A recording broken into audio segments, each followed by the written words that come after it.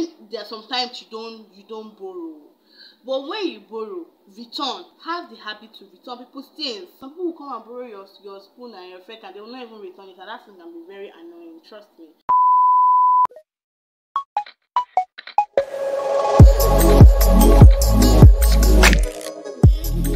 Hi guys, welcome back to my YouTube channel. I am Kosi Okoye. If this is your first time of seeing my face, hi, welcome to my channel. Please do not forget to subscribe to my channel. Turn on the post notification bell that lets you know when next I release a new video. And if you're a returning subscriber, thank you for always coming in again and again. I will not stop saying thank you for the love on my videos, guys. Thank you so much on the love on my videos. I feel so loved. Oh shit. So guys, today's video is all about preparation materials you need before you enter any university of your choice. For enter any university of your choice, the things you need to prepare for material-wise, food stuff, your clothing, everything material-wise that you need to prepare for before going to any university of your choice. Now, before we go on with this video, if you know you've not subscribed to this channel, please subscribe. The goal is to get to 100 subscribers, guys. The goal is to get to 100 subscribers before next month. Yes, before next month. That's the goal, guys. So please, if you've not subscribed to this channel, subscribe. Are you guys not liking me? Subscribe to my channel, okay? Yes, I know you're gonna do that. So guys, let's move straight into this video of today. Okay, so guys, before I even start, you need to have a budget. You need to do what? You need to have a budget before even planning and preparing. How much transport will I use to take me to school? How much is foodstuffs now? You just write all the foodstuff you need, calculate everything. How much is my provision? How much is this that I need to buy? Have a budget and work with your budget. Make sure you don't work out of your budget. Have a budget. Have the money, like have your budget price and everything before you start buying your stuff and spending. So guys, I'm going to start with the list of materials you need before going into uni. Okay, first of all, let's start with your academic materials, okay, because that's like the main reason you're going there to study. All right, you will need your textbooks, you will need your notebooks, you will need your biro, you will need materials. Now I know that entering into school as a fresher or before you even resume, you might not know the courses you're taking, and you might not know like the particular course. You might know, yes, I'm studying, probably you're studying mass comm now.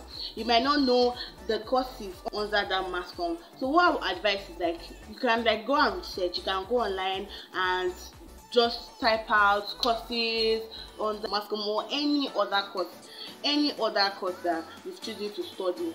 Go and check out the materials you need. Materials are online. Go and check out the materials you need, check out the textbooks you will need, and just prepare for that. Okay, your biro, your notebook, your laptop if you have, your what again, you need is a bag that it's like good for classes that you can put all the things can fit into it. Now if you're studying a course like mine, that finance, that I don't really do theory courses. We do theory course, but not like all the time. Our major focus in that department is practical. Now if you're a finance student or you are any student of any course that deals with more of practicals, you should want to buy the practicals ready. So you need these academic materials before going into school, because you don't want to go into school and not have all these your academic materials ready. I mean, what does that say about you? You need all of that, okay? And now I will not even really blame so many persons that don't even know all these things, especially those that want to get into finance, that didn't have in mind so many courses they'll be taking, like me. I didn't even know I was going to do sculpture, so I didn't prepare for spatulas, all these plenty things for my sculpting. I didn't really prepare. It was when I got to school, I had to, and it was even when I got to school, I got my drawing board, I got my pencils, because it was I feel like it's even better when you get to school, when you get to your school, any state. If you know you're not living in that state, it's better when you get there by, because it's will not really be easy to travel with those things. Because I stay in Lagos, traveling all the things, I'll buy all my drawing board that is this big, buy everything, and now start traveling down to school. It will not even be possible. So if you can do that, if you can buy the things where you're staying, if you can buy it and travel down with it to your school in any state, that would be better. But if you cannot, just wait till you get to school before you buy them. But things like books, pencils, biros, textbook, those ones, they are very handy. You can put it in your luggage. Do not forget to get your academic materials ready, okay? So next up, I'm going to foodstuff. You need food to survive in school. You need foodstuffs. So I'm going to be mentioning like list of foodstuffs that you need to get. You need raw rice, you need raw beans, you need raw gari, you need indomie. If you can buy 2 packets, it's now very, very costly and pricey now. So just do as your budget can carry. If you can buy 2 packets, you need indomie, spaghetti, you need condiments like curry, thyme, kitchen glory, any condiments, any spice you use, you need that. Buy them in bulk, buy them like 1 roll, 2 rolls. Just buy them as your budget can reach you, okay? Just buy them like that. You need your seasoning cubes, you need grinded crayfish, you need grinded pepper, you need groundnut oil, you need palm oil. You know all these things. You know now. You should know what you used to cook at home. All these things you used to cook at home. You need them in school also, because like you are living there.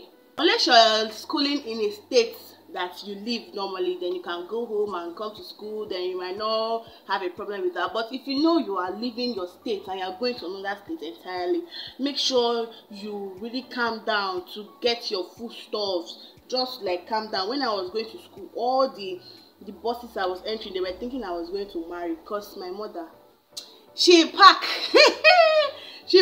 foodstuffs like as if I was never coming back to the house again. So just prepare those foodstuffs, because it might not even just be easy for you to now like get to your state where you want to school and now start going to buy, because you might not be conversant with the environment, you might not even know how the market works, you just be walking up and down. So it's advisable to just get your foodstuffs before you travel. At least you can travel with that. Any food you know that you like, just carry it along with you. Okay, so guys, next thing is provisions. Now, don't underestimate the power of provisions, guys. Provisions are really helpful.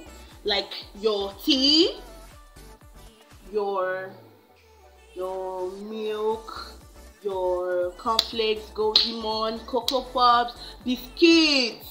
Have biscuits. Provisions, like it really helps, honestly, because it's not all the time it's not every time you have strength to be cooking. Like you'll be cooking morning, afternoon, night. I tell you, it's not all the time you have strength to even cook at all. Sometimes 2 days you will not cook. But when you have provisions, you can back yourself up with provisions. You can take golden morn, take your cornflakes, take your cocoa pops, or the provisions you like: sweet, chewing gum, plantain chips, biscuits, chin, peanuts, chocolate bars, your chocolate, everything that you know you like as a person. Provisions, please buy them. Provisions are really important. Provisions are what really important. As foodstuff is important, provision is also important, okay? So moving on next to your body kits. You as a person already know what you use to take care of yourself, but for those that don't really know what to buy as you're going to, because of course your house cannot be how your school is. It's not possible. Even if you are going to a private uni, your house cannot be how your school is. The way you take care of your house is not how your university will be, unless you are staying off campus. Then you can now do your room, pimp your room, take care of your room as you want it to be. But if you have in mind of staying in your school, university, then you should need all these personal hygiene, like tissues. You need tissue. If you can get enough of tissue, remember, work with your budget. You need tissue paper. You need antiseptic, especially if you are going to a federal university. you need antiseptic. You need washing soaps like powder soaps. You need soaps for washing your plate. You need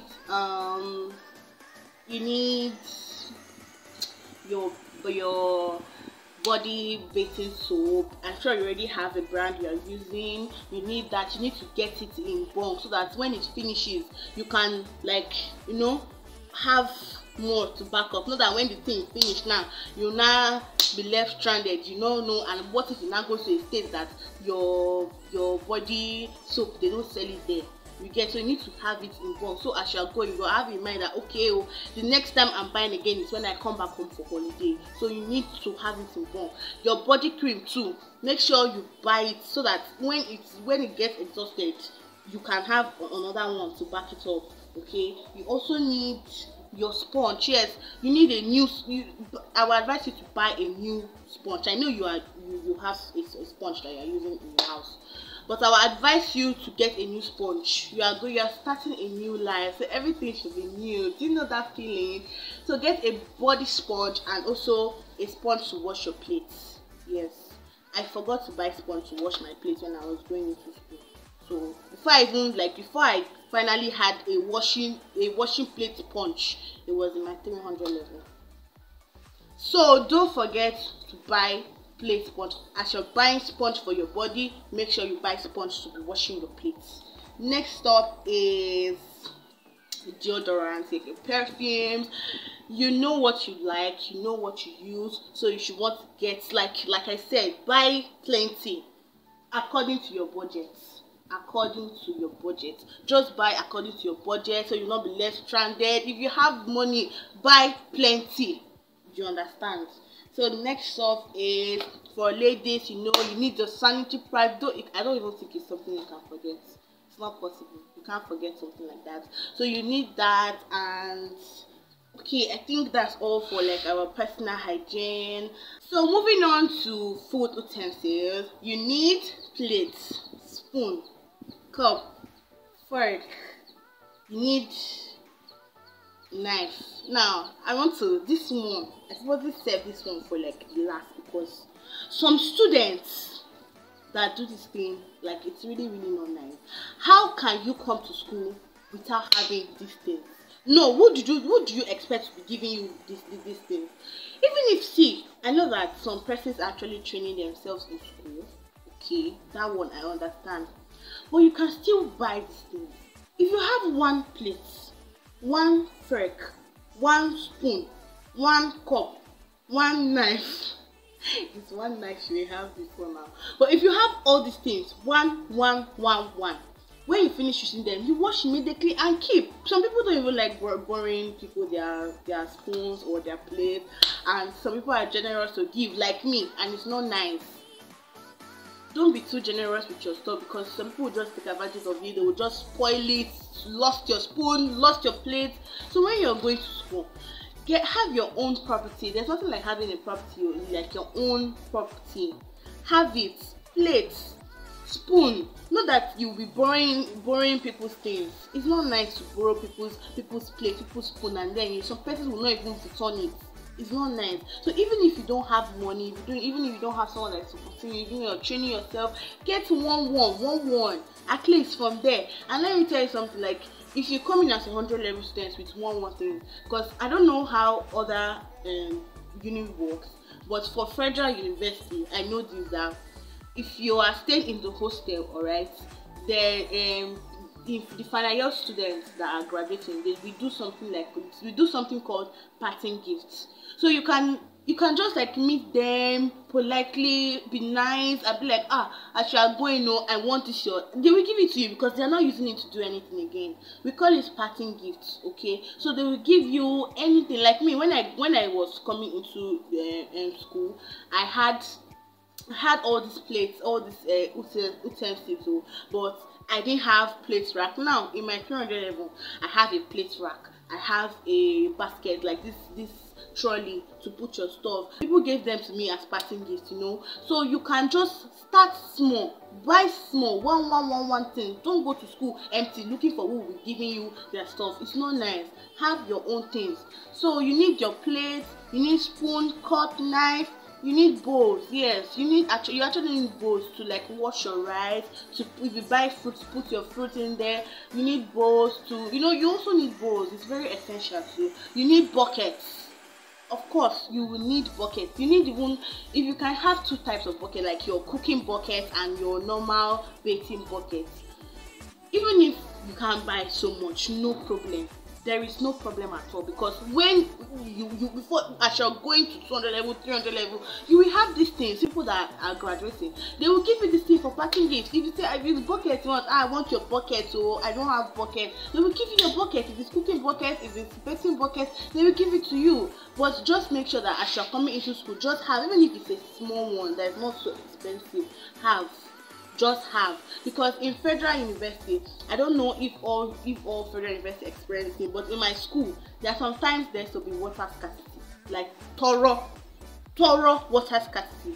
In this condition now, if you don't have a bucket, how will you do? Because when there are water scarcity like this, everyone is struggling to fetch water in their own buckets. That's why you will see one student with 5 buckets. They will fill water in all the buckets and keep. Someone like you that did not bring any buckets, how you say you want to live your life? Nobody will even give you that water, because water scarcity, everyone is struggling for water. So how do you think you will cope? So just make sure you have, just buy buckets. Even if you don't just have this thing, buy it. Okay, you need water carrier or baler. We call it baler. That's the thing you need to like fetch your, you don't even have to buy expensive. There's in your house, I'm sure you used to, when you go for parties, they give you this takeaway plate. You can use it, wash it, use the takeaway plate. Be using it to pour water on your body, be using it to scoop water. You can use it just to manage yourself. If you can buy a new beautiful baler and a flashy one, fine, you can buy them. Okay, just have these things, have these properties. It's good to have property. I'm telling you, even if you don't have so much, like I said, just buy all these things. It's very, very necessary, because if you are going to a federal school, it's very, very necessary. I'm telling you now. So trays are actually optional. You might not really need trays, but I had, like I said, it was as if my mommy planned like I was never coming back home. I had tray, I had bowl, I had everything. And now I have them multiple. They are now multiplied, because I've collected from final year students that have been graduating, passing gifts. I've collected. I have all this. And when I'm also graduating, I have students that will tell me, okay, I want this as my passing gift, so I want this as my passing gift. That's how it is. That's how it is in federal university, honestly speaking. So next off is you need stove or gas or hot plates. Anyone your school allow you to do. I know private university students don't even cook in the first place, but I have friends that in private uni, they still buy electric job. Yes, you need kettle.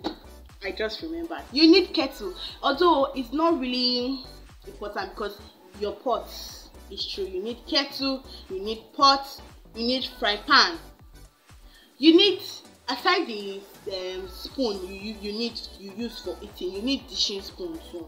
If you can use the spoon you use to eat to dish your food, no problem. You can use it to turn your food, stir your food, no problem. But you need dishing spoons. Even if it's only one you have, you'll be washing it and sharing it for the day. You cook rice and stew, after you finish cooking your rice, you wash it and use it for your stew. You can manage. Okay, you need dishing spoon, you need pots, you need frying pan, you need kettle. Now this frying pan and kettle, you might not really, if you don't really have the money, you might just leave it aside, because you already have pots. You can use your pot to fry whatever you want to fry. You can use your pot to boil water. You can use it. But if you want to like live like me now, I have pot, frying pan, kettle, everything. I have non-stick pan. Yes, my mother, she did everything for me. Like, that's how to prepare for, so that you will live a comfortable life. Even if you are staying in your school hostel and the environment is not so comfortable, make your stay there comfortable. Have everything you need. Make it comfortable for your life. Honestly speaking, just have these things to be comfortable. But if you don't have money, no problem. Just work with your budget. Work with your budget, so you're not going to overspend, because you even need money. And this one is supposed to even be number one. You need money, because it's even money you use to buy this thing. So you need money. Don't worry, God will provide. He always provides. So you need money. So like I was saying, you need your kettle pot, frying pan, your gas stove or hot plates. Like in my school now, they don't even allow gas. They allow only stove, but you know, our heads we stubborn. Some people use gas, some people use stove, hot plates. Just be smart. Just if you know your school don't allow these things, and you cannot, your school probably only allows you to use stove, and you cannot use stove, you want to use gas or you want to use hot plate, just be smart, because if potter catch you, they will seize it from you. So be smart about it, okay? Just be very, very smart. So you need your iron. You need pressing iron. Actually, see this pressing iron, and so when people actually guilty of it, I am number one. So now I don't even have a pressing iron, but when I'm going back, I'll make sure I have a pressing iron. You need pressing iron because sometimes your clothes get rumpled, and you just have to change the clothes because you don't even see who to borrow iron from. You need to borrow pressing iron from. You need pressing iron. It's really, really important, so that you always look neat and clean to classes or anywhere you're going to. You need pressing iron. So if your school allows you to bring in fridge, fine, you can bring in fridge if you have the means to do that, or you're staying off campus, you will need your fridge if you have the money, so that you'll be storing your food in there. It's really, really important. Then if you're staying off campus, you don't have to worry about you not having a course. Who is watching you in your house? Because you can have your gas, you can have your hot plate, stove, anyone you can afford. Soft life, you want to live comfortable, afford anyone you want to afford. You can have a washing machine, you can have anything you know you want to have. But in hostels, we're actually restricted to all these things because I don't even know what's their problem, but that's how the thing is. If you can buy broom, mop from your house, you can buy it. But if you can, I feel like it's just best when you get to school to buy this thing.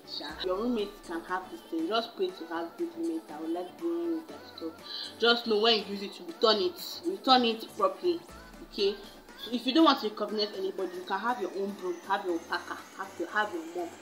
But like if you guys watch my previous video, I'll leave the link up there. As a 100 level student, especially in my school or probably any other school, 100 level students don't really have like the means to really do anything because you're up bunk.